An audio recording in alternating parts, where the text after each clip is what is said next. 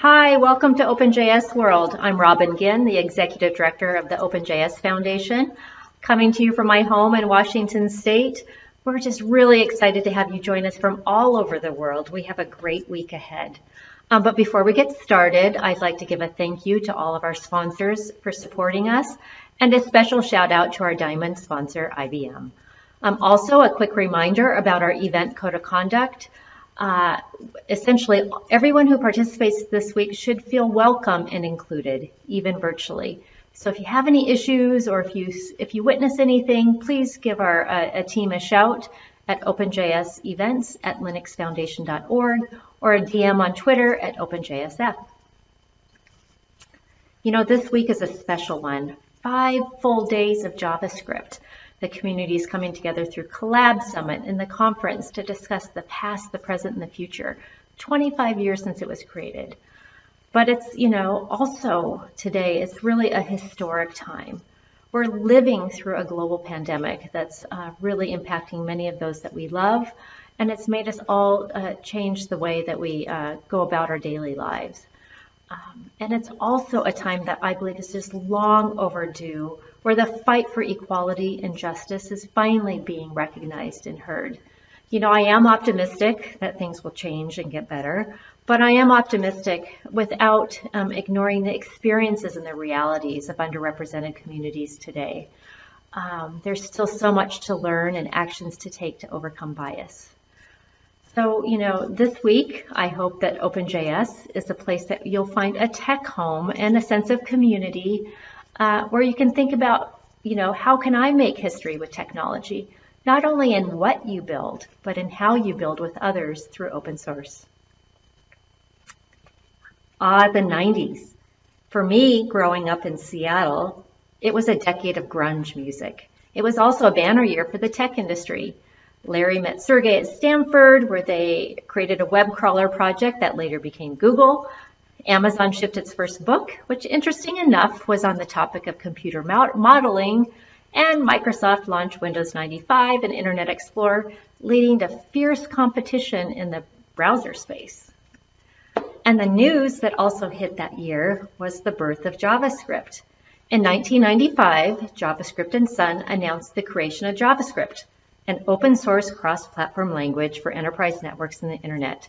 And we are really fortunate to have Ellen Worf-Sprock here this week to share more about its history. So today, JavaScript is now the top-ranked programming language in the world. And, many people are surprised to learn that over 96% of the world's websites depend on JavaScript. So most people are using JavaScript, whether they know it or not. And today, the OpenJS Foundation is here to be the home and neutral home to grow the JavaScript and web ecosystem. If you didn't know, we were created by the merger of the Node.js and the JS Foundations about a year ago. And I like to say that we're new, but we've taken the best of both worlds and adopted what works. We just knew and know that working together in an independent foundation, we can work together to keep JavaScript safe and modern. And we do this a number of ways. Really our goal is to really promote the adoption and continued development of key technologies. And we do this through open governance. And I'll explain a little bit about how that comes together and how all of you can get involved. But first, let me give you a quick overview of our projects. The OpenJS Foundation hosts over 30 important open source JavaScript projects, including Appium, Dojo, jQuery, Node.js, and Webpack. And wow, they are so busy all of the time, and I wish I could just share all of the great highlights, but we had WebDriver shipping v6, Dojo shipping v7, Node.js shipping v14. We launched a Node.js training and certification program in partnership with NodeSource and Nearform.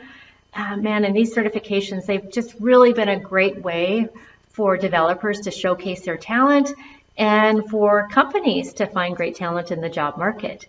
And my list can go on, but you're in luck because many of these community leaders are here this week and they're going to be sharing many more highlights throughout the week.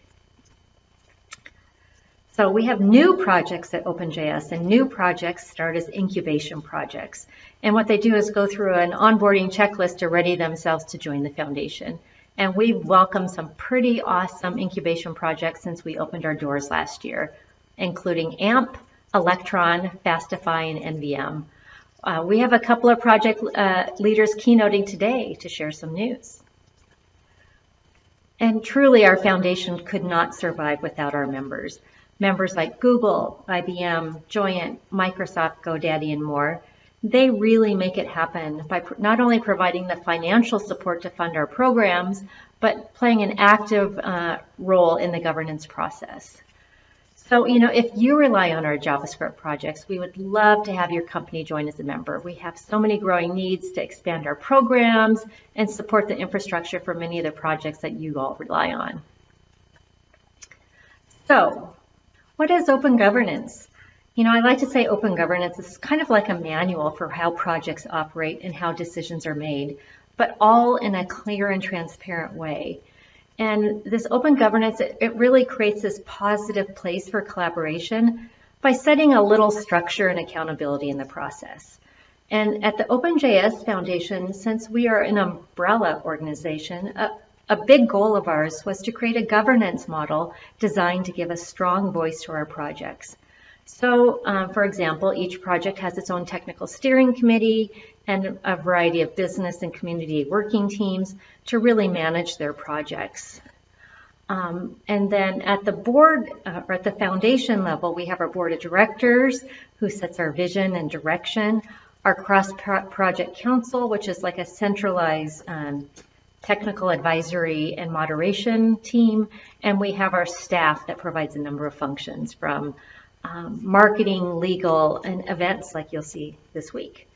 And so really we want all of our projects to operate independently, while at the same time, sort of at that foundation level, we can kind of remove some of that friction to allow you to work more quickly and work more quickly with the community and code. And so one other cool thing is most of our meetings at OpenJS are broadcast live on YouTube and then documented on GitHub.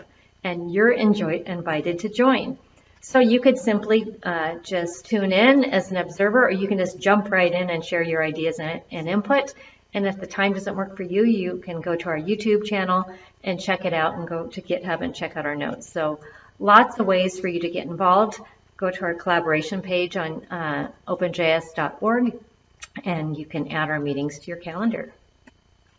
So a lot of people ask us, why don't you just put your projects on GitHub and call it a day? So, we know that neutrality is important. So whenever a piece of technology is so important, you don't want one company to control that. So moving a piece of technology to a foundation is sort of a way to ensure that the future direction of the project is really developed in a community way. So just take a look at how some of the foundations today have supported Keynote technologies over time, including Linux, Eclipse, and .NET. So if you really want to build a truly neutral organization and maybe offload some of that non-development aspects of running a project, the OpenJS Foundation is really the place to be because everything we do supports this. So again, we have a great week. You'll have the opportunity to engage with inspiring speakers who have simply been unstoppable in reaching their dreams. So again, we invite you to join us, not just today, but throughout the year, because now is really the right place and the right time to make history. Happy anniversary, JavaScript. And one more thing, I'd like to now introduce our OpenJS Foundation Board President, Todd Moore. Todd is the Vice President of Technology and Developer Advocacy at IBM. Todd.